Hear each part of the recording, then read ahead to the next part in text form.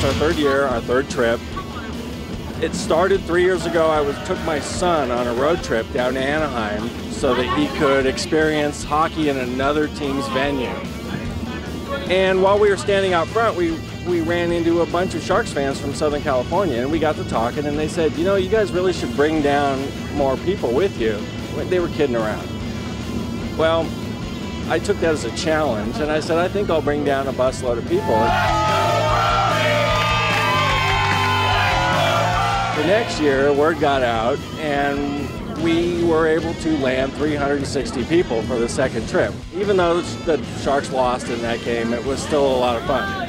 So this year, we have 325 people, 3 buses, plus a lot of people flying down and driving down on their own.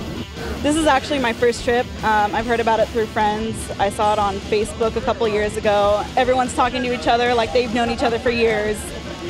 You don't get that anywhere else. And we all bleed teal! I heard about it through the Doug's interview. He had it last year on Shark Bite through HF Boards. Went there, saw he had a Facebook page, went on the Facebook page, saw it was kind of cheap, so I got on the bus. It's become such a big thing now. It's a third trip that everyone's talking about, and we couldn't not do it.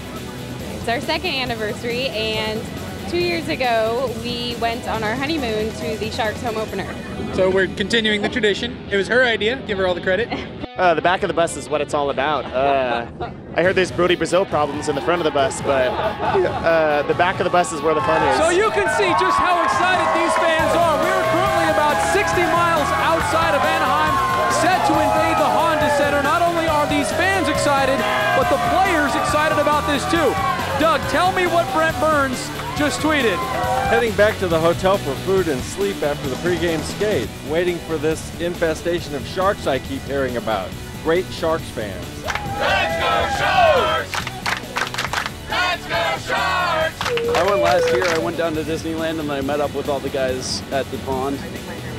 And he was asking on Facebook, you know, who was going, and I said, hey, I'll go. So if he didn't mind sitting with his mom, and he was cool with that. Bunch of Sharks fans, we get together, we go rep in the enemy territory, and just have a good time, you know. I like the fact that we went down last year, and just the fans, the Duck fans were really cool about us being there. They enjoyed the fact that we had a good rivalry. Basically go out and create a fun atmosphere, like just go out, cheer for the Sharks, make sure they know that we're there, and have fun. Being new to this Sharks-Ducks division rivalry, can you automatically assume that this is going to be a physical game, and do you like that? Yeah, I think it's going to be fun. I think those are the games that we like to play, and I heard a lot about the infestation, and it's pretty cool. I just think it's amazing that we all have this one thing in common, and it brings us together. Like, half these people I'd see on the street and I wouldn't think twice about them, but since we're all Sharks fans, we get together and we get to know each other, and it's just a great way to spend time with your fellow hockey fans. In order to demonstrate part of this friendly rivalry, we've been taking donations, and we're donating to the Anaheim Ducks Foundation. And right now it's probably going to be about $1,100. I want to make a big impact. What I understand this year is that we're kind of spread out. Last year we were all in one big group. This year we're kind of sporadic, and so I don't think we'll make as big of an impact. But then again, maybe with us spread out like that, we all start chanting and it's all around the stadium instead of just one spot. So we'll have to just see.